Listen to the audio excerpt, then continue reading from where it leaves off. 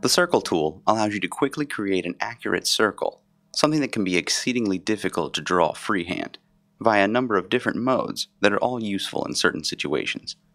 Most of the time, you'll know exactly what size and location you want for your circle, so you would use one of the first two modes. However, there are situations where you would want to create a circle based upon existing geometry, where the later modes will come in handy. The first and most commonly used mode, circle by radius, involves 2 clicks. The first click sets the center point of the circle. The second click sets the length of the radius. You can either draw this manually, or, if you know the radius of the circle you want to create, press the Tab key on the keyboard and then enter the desired length. After pressing Enter, you'll then be able to set the direction of the radius from the center point, but the length will already be set. The second mode allows you to draw a circle by its diameter. The first click will set one side of the circle. The second click will set both the orientation of the circle as well as the length of its diameter. The third mode, circle by 3 points, lets you click any 3 points and will create a circle that intersects these 3 points along its circumference. The orientation of the circle will be determined by the points themselves as you click them.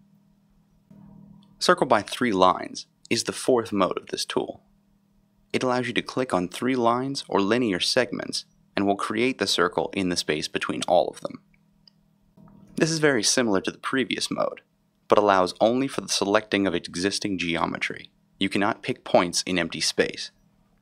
This mode is useful for drawing a circle in the space between multiple objects, where the dimensions are unknown. The fifth mode is point and center. This is the opposite of radius mode, in that the first click sets a point along the circumference, and the second point sets the location of the center of the circle. You are still setting the circle's radius, but drawing from the edge inward instead of from the center outward. The final mode for the circle tool, circle by tangent and center, allows you to create a circle that is either tangent to the existing geometry or a freely drawn line. The first and second clicks set the line that the circle will be drawn tangent to. The second click is also the tangent point on the circle's edge itself. The third point will set the distance of the radius from the tangent point. Moving to either side of the first drawn line in this mode will determine which way the circle is drawn off of it. The last button in the toolbar controls whether or not, upon creation of the circle, the push-pull tool will be temporarily activated. This temporary mode only appears in 3D views and allows you to create and extrude from your just drawn circle by clicking on its face, then setting the extrusion height.